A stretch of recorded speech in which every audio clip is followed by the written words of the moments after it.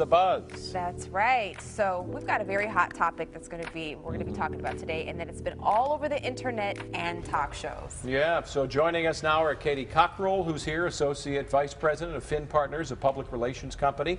Blaine Fowler, host of the Blaine Fowler Morning Show on 96.3 WDVD.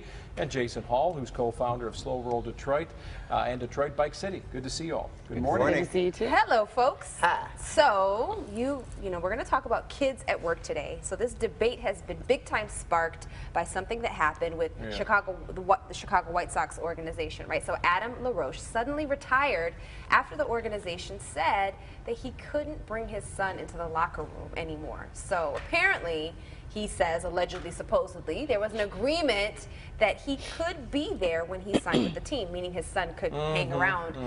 The team says, and this is allegedly, supposedly, too, because it says that it's become a distraction. But You sound like a lawyer in the news. I know, right? I'm trying to not get us in trouble. But a bunch of the players have since come out and say, hey, we didn't say that. So should his son be allowed in the clubhouse? Well, here's the thing. The White Sox gave the kid a locker. They gave him a jersey. Right. They were Referred calling to him him the as a 26th leader. man on the team. Yeah, and then they're like, okay, but here's the other thing, though. He was asked to step it back, not entirely shut it down. So he could still have brought his son to, let's say, half the games. Yeah. So I think they're both wrong. I think the team is wrong because you set precedent here and then you wanted to change it. And then the player's like, well, if I can't have my way, I'm taking my ball and going home. Yeah, I thought that was extreme. Yeah, Really he left extreme. $13 million on the table. So entitled. That's the craziest, Yeah. that's the craziest thing I've ever heard, actually. I don't even know how to even respond to that. Right? Right. Like, Right. Would you walk from $13 million that, are you kidding for your me? kid? I mean, we love our kids. I To mean, the no. So, because I can't bring my kid to work Oh. with me? And I anytime- can't even... out of Like, I control. gotta go make your college money. Yeah. Yeah. Yes, Come on, man. I'll be back. And you know, like they'll have take your daughter to work day. And when my daughter was younger, I would bring her into the radio station, and it would screw me up the whole day because I'd be distracted because Bailey's in the other room or she's in the studio with us, and I can't concentrate on what I'm doing. Yeah. It's hard to do Tuesday when your kid's sitting right there. Right. I wonder if that kid's taking heat from other kids. You know, like if they're Probably. like, you know, if they're like, you know, you're a spoiled kid, you know, so your dad quits his job. You know what I mean? Like, is he getting Right. heat from other kids? And did he for really ruining the White Sox? retire? You don't think some other team could Free pick him agent? up? You know. Well, yeah. Yeah, I mean, I think he'll probably. Although I don't know, now he's made himself such a Right. kind of Yeah, international dude. scandal. I don't know that any other team is going to want to like. When I touch first that. heard this story, I thought to myself, baseball players are kids that never seem to grow up. Yeah. So in the dad's mind, maybe this is just, well, I'm He's just one of bringing the another guys. buddy. Yeah.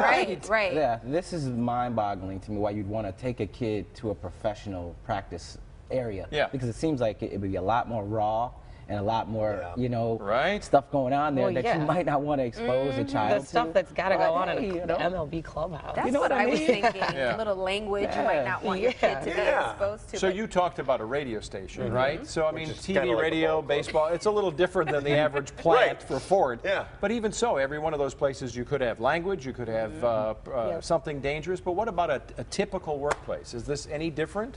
I just think it's not appropriate for a workplace. We're here Yeah, to work. We're I not agree. here to, it's a distraction. You know what I mean? I love my kid, so the minute she's there, I'm looking at her. You're different. Not doing Yeah. what I need to be doing, you know? Yeah. So, no. Right.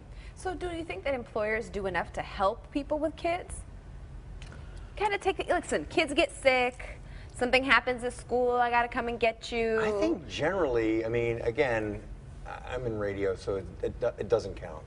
But I think generally, from my friends who have normal jobs, it sounds like they get, you know, It can be a challenge. that they Or they get the help. opportunity to, you know, when their kid's sick, like you said, if you got to miss work that day because you Yeah. got a sick kid or something.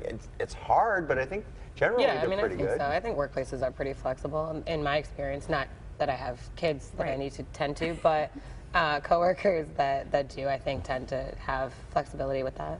Right. And I've managed people with kids, and I think I've been fairly flexible. Yeah. Well, along with having cool foosball tables in the workplace and all this new Yeah. stuff, right? A lot of places have put in daycares for that very Yeah. reason, or at least sponsor one down Right. the hall, so you can bring your kid. They can do kid stuff. You can go to work.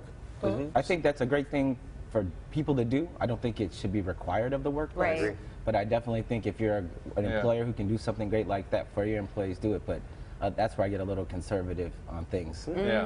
Well, Yeah. also, this kid was 14. Like, Yeah, he wasn't like 5, right? Right, Like Grandma Keisha. right. But let's talk about something that comes up a lot.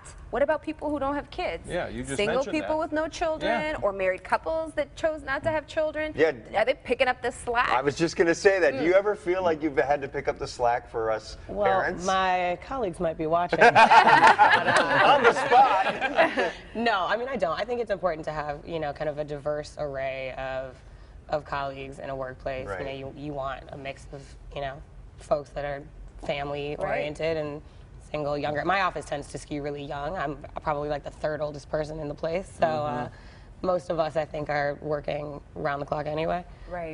But again, I mean, I think, you know, I don't know that, I can't speak across the board, but I've not felt it. Yeah.